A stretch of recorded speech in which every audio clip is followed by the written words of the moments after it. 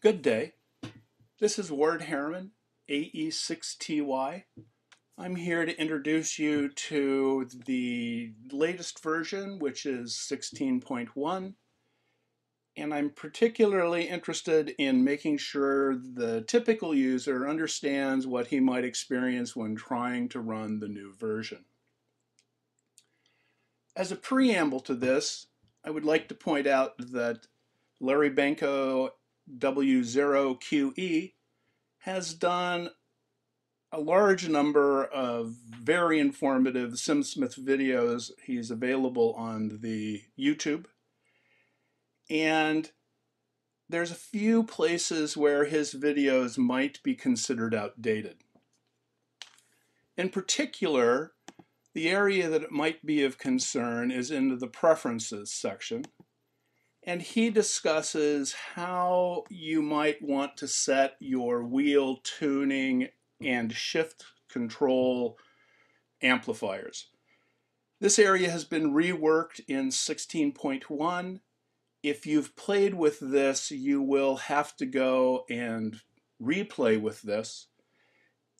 It's not a big change, but I wanted to warn you that maybe something won't work quite the same as before if you've modified those particular preferences.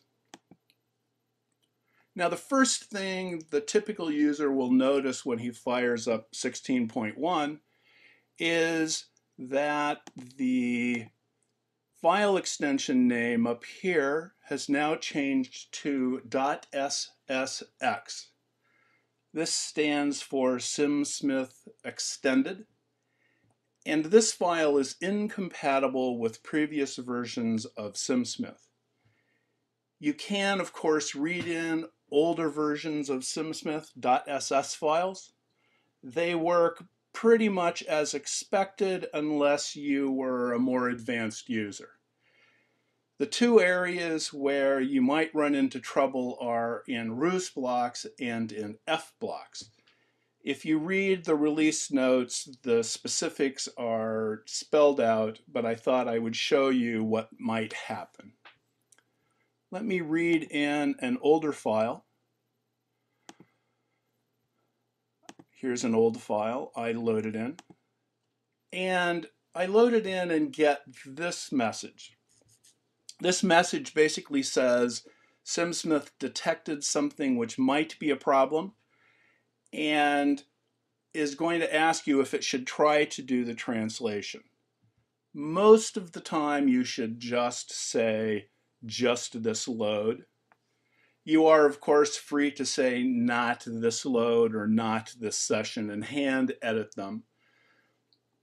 But very often the translation just works. So I'm going to say just this load. And it did in fact do the translation. In this case, the translation really was only the adding of these two underscores down here.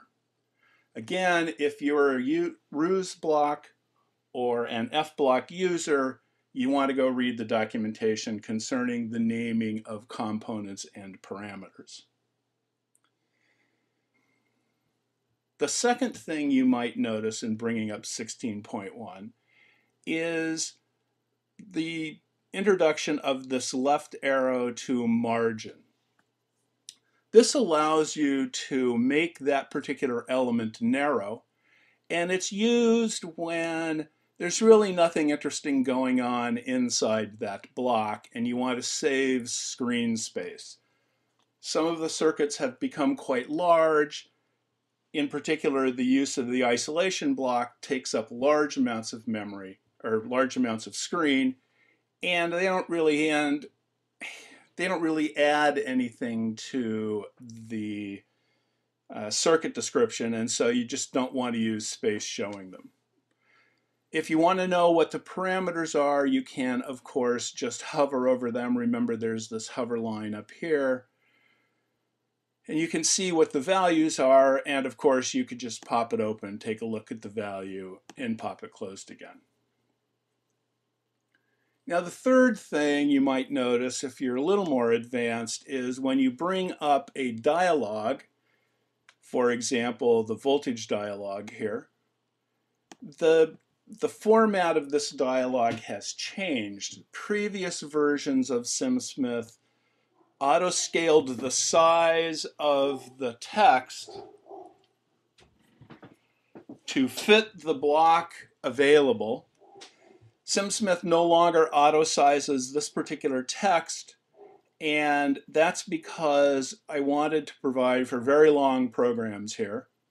So if you were to type in, I'm going to hit return. If you were to type in a large program here, you'll see a scroll bar appear over here on the right. And that allows you to have programs which are significantly larger than the space available. Sometimes you have a high resolution screen and this fixed font size gets to be too small. That's why SimSmith used to scale to space available. In order to compensate for that, you can go down here and increase or decrease the font size by clicking on these plus and minus signs. And that allows you to set the size of the text to fit your screen and your vision. Now, another thing you may notice while doing this is that error messages come up in a different place. If I were to type something here which is syntactically wrong, the error messages now pop up here most of the time. Occasionally they don't. Occasionally I have to use the old warning screen which used to pop up down here. But in general, when you're typing something, error messages will come up here, and if you correct it, the error message goes away.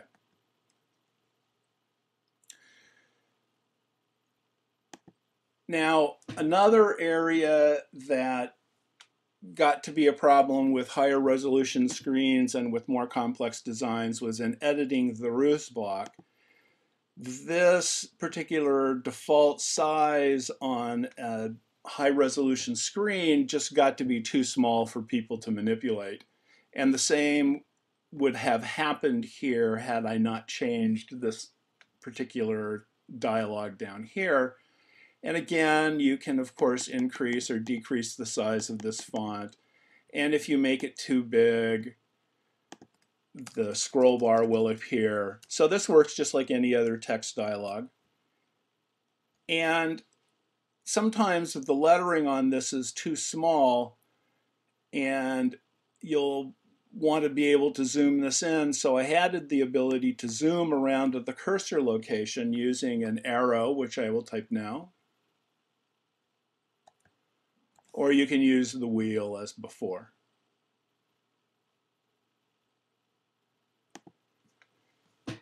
So that's about all you should see as a typical user bringing up 16.1 for the first time.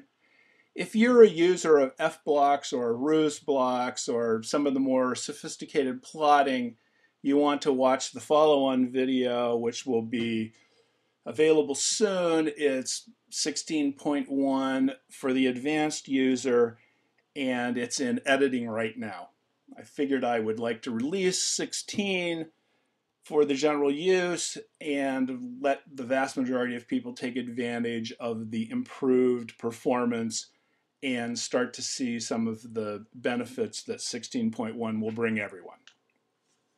This is Ward Harriman, AE6TY, thanking you for watching, and thanks for using SimSmith.